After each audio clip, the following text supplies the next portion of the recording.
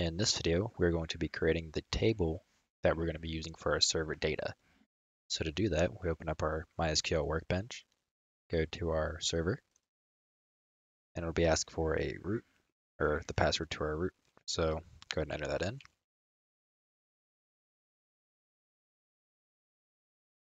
Then if we head over here, we see administration and schemas.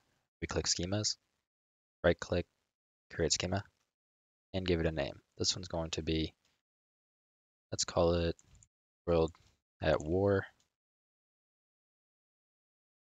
Yeah, we'll just do data. But let's get rid of the capitals.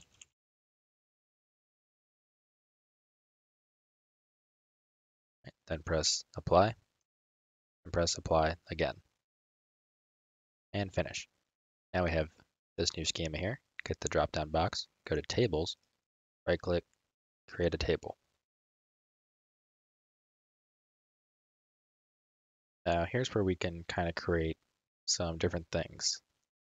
So for example, look back in Postman, we had it in a different order. Let me open up the project.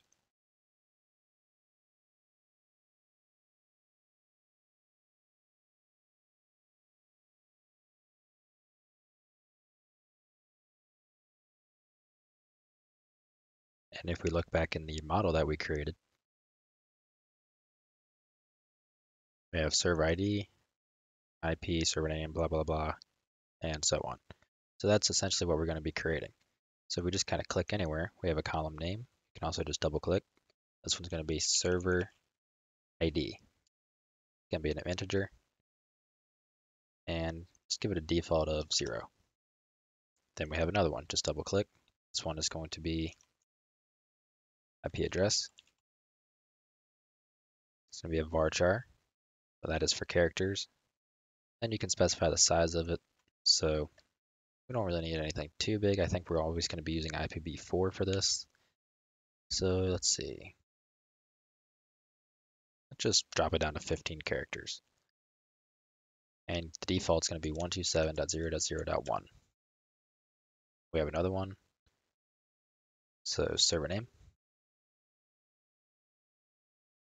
Again, I'm going to limit this to 25 characters. And then we have map name. This one's going to be very short. So again, just 25 characters. And I'm going to specify defaults for all these. So server name is server name. Map name is map name. I'm going to change it to default.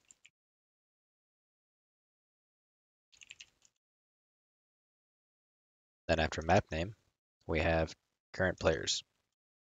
So current players, the type is an integer.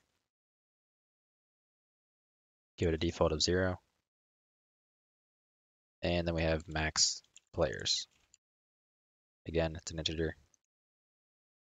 And so another thing about why am I giving these default values? I gotta fill them out anyways.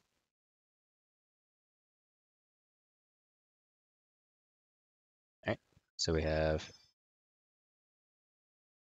all of our things that we need in the table set up. So now we can click apply and apply again and finish.